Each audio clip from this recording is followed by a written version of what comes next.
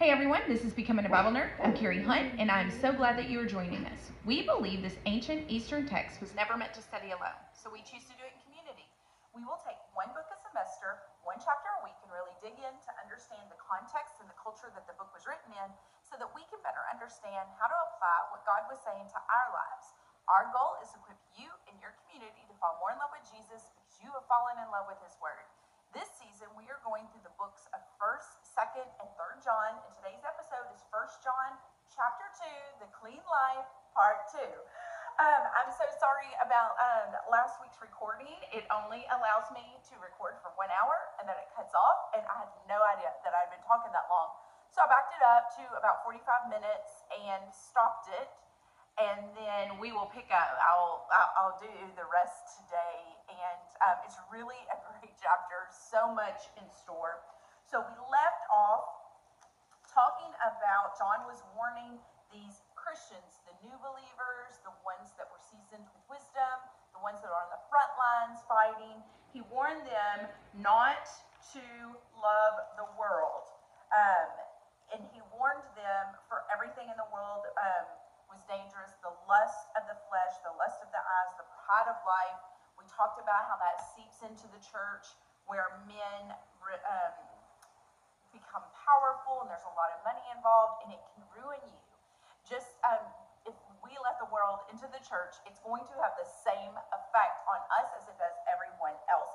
And the counterpart to that, because God never, we were not built to handle power, pleasure, or money, but the opposite of that is self-control, generosity, and humbleness. And I left off just urging you to make sure you find someone in this discipleship process, someone to lead you with those qualities and characteristics. So in verse 18, John continues and he says, "Dear children, this is the last hour.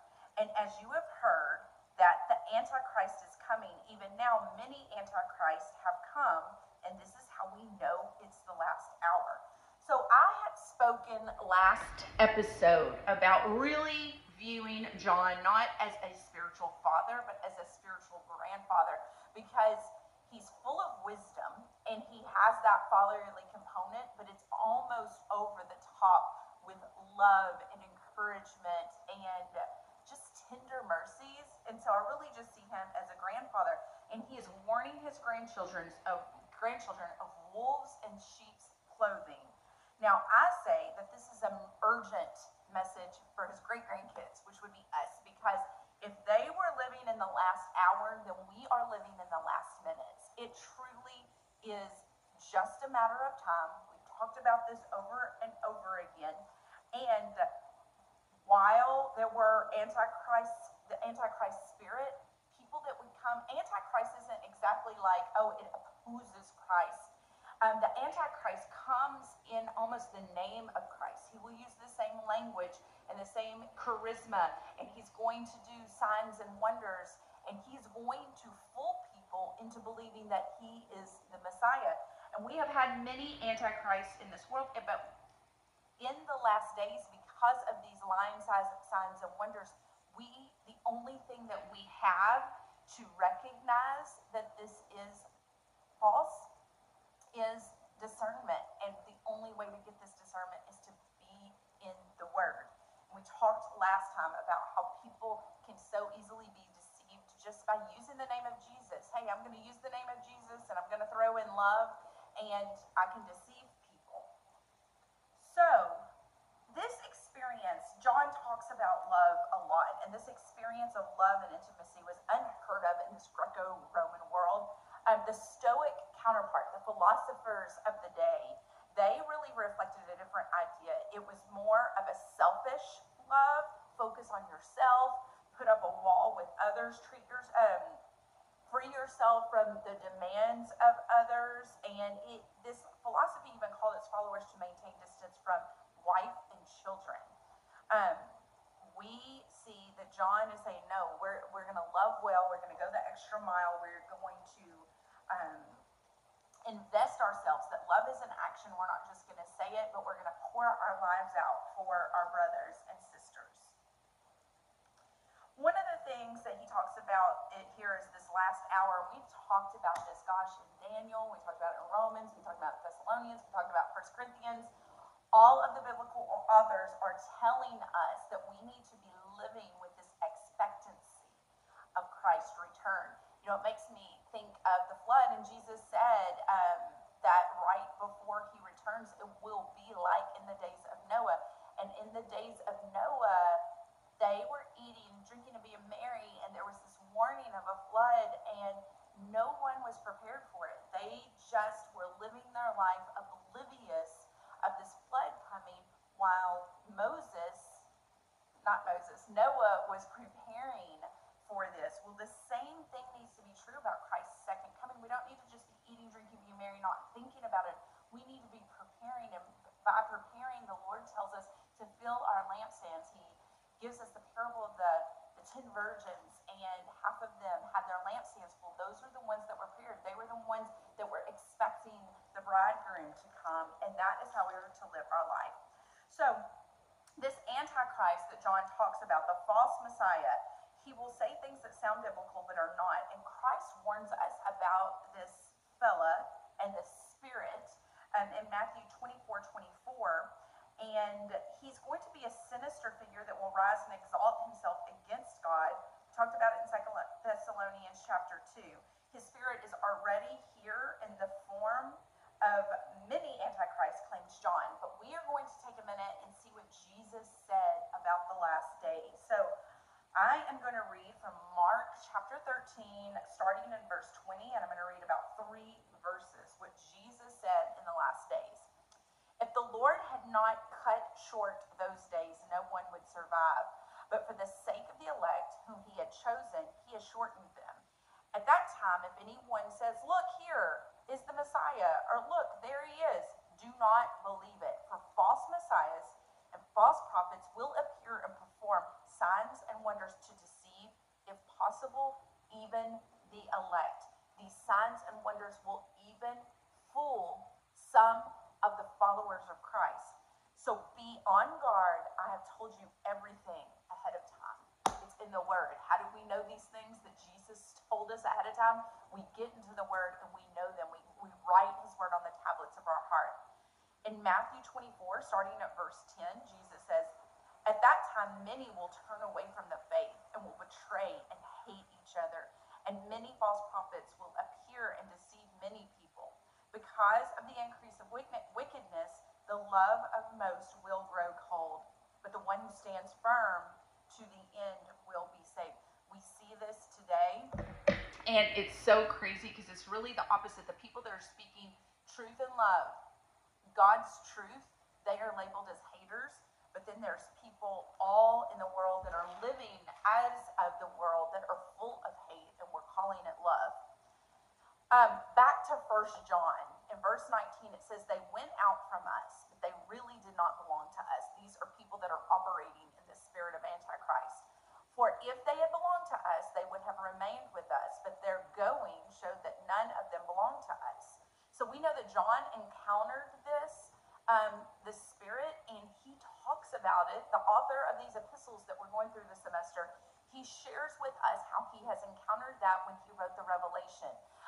Whenever he writes the Revelation, it starts off in chapter 2, where the angel of the Lord, which is Jesus, comes to John and says, "Write to these 7 churches that you're overseeing," and he tells them exactly what to write. So in Ephesus, in Revelations 2:2, the angel of the Lord said, "Write, you have examined the claims of those who say they are apostles, but they are not. You have discovered they are liars." So Jesus is recognizing that the Ephesian church heard people saying, "Hey, I'm an apostle. I come and speak for God," but what they were saying doesn't match up what Paul and John have taught them, what they were writing to them, and so they called them liars. They recognized it because they had that discernment. Okay, so to the letter in Pergamum, this is Revelation 2:14 through 16.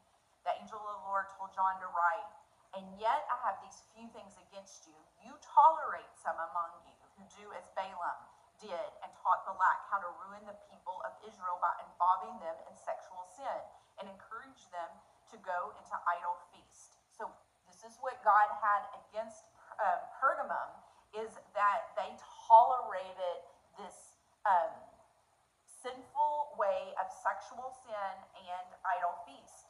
He goes on and says, likewise, you also have those who hold on to the teaching of the Nicolaitans. Repent, therefore, otherwise I will soon come to you and fight against them with the sword of my mouth. So Pergamum is tolerating these false teachers. Now, Thyatira, I never can say that right, in Revelation 2:20, the angel of the Lord told John to write, nevertheless, I have this against you. You tolerate that woman Jezebel, who calls herself a prophet. By her teaching, she misleads my servants into sexual immorality and eating of the food sacrificed to idols. So, we see that some of the churches in the end, these aren't churches of the end days, these were churches that John was overseeing, and some of them were not using their discernment, or they weren't running those false prophets off and calling them out. So back to 1 John in verse 20, it says, but you have an anointing from the Holy One. Now remember, he is addressing baby Christians, the old and the wise, and then the younger men who have matured and they're on the battlefield. Like they were out front fighting against this by using the word of God. And he's saying to all of you, you all have an anointing from the Holy One, and all of you know the truth.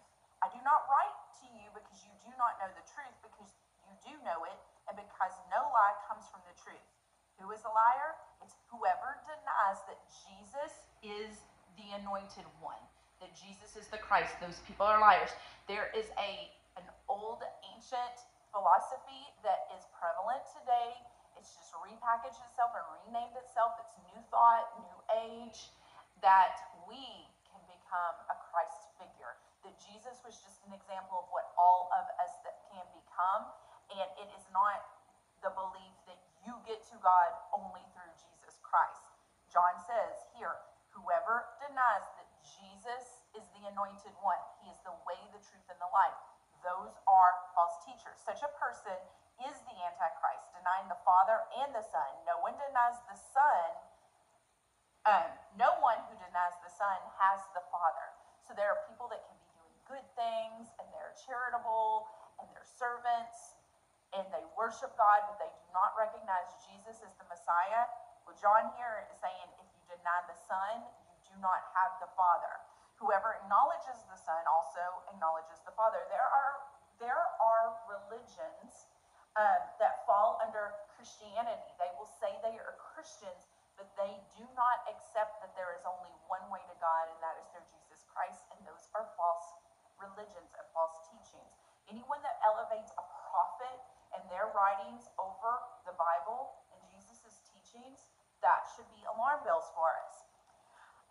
So this group that John is writing to has an anointing.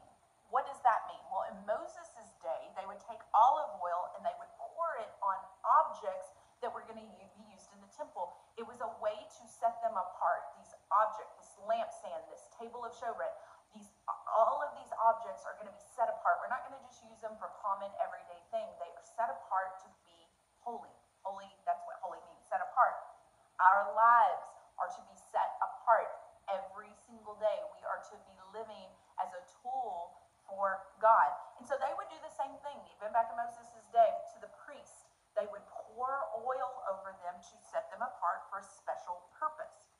It's a picture of the overflow of the Holy Spirit in the New Testament. And he is telling the audience, you all have this anointing because the Holy Spirit is in us. And we want to be so full of the Spirit that it outpours out of us and touches other people. Now, there are times that people in power can make an audience feel that they are the ones that have this special anointing. But the truth of the matter is we all have the anointing. We just need to learn how to operate in it. Verse 24, as for you, see that what you have heard from the beginning remains in you. What have you heard from the beginning? That Jesus is the only way. If it does, you also will remain in the Son and in the Father, and this is what he has promised us, eternal life. Moving on, verse 26. I am writing these things to you about those who are trying to lead you astray. As for you, the anointing you received from him remains in you, and you do not need anyone to teach you.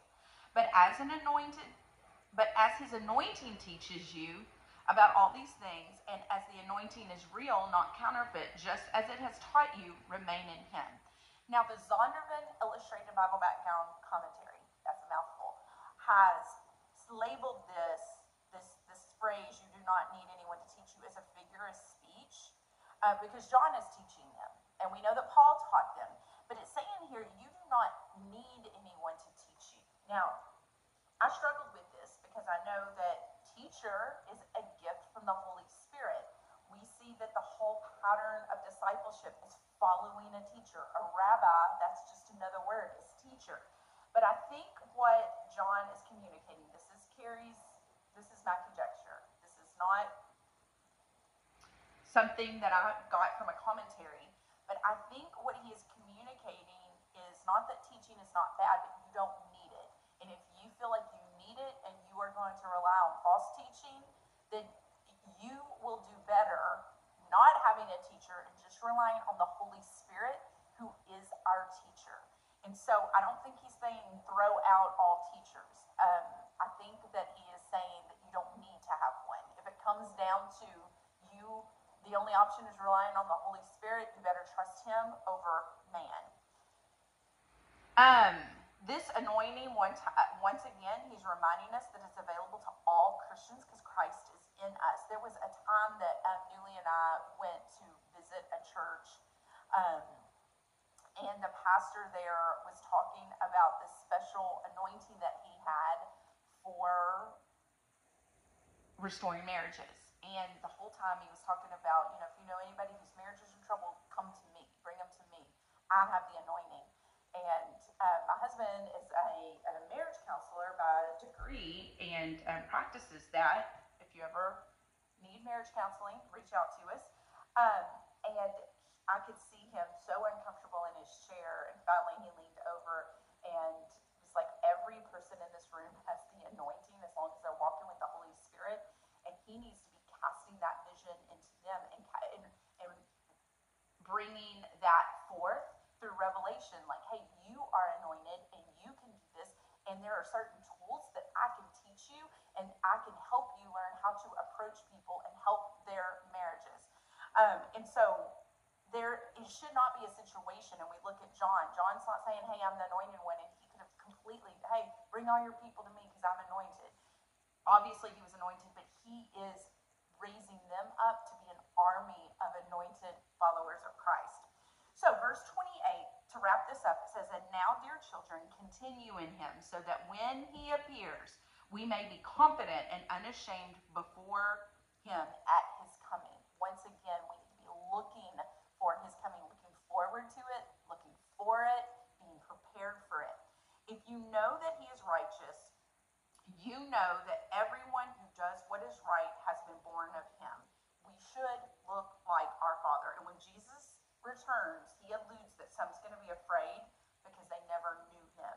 Others will be ashamed because they knew that they should have been doing better. And he's saying, hey, you strive, you run your race, you strive to grow in him every single day so that when he does come, you can stand boldly before him.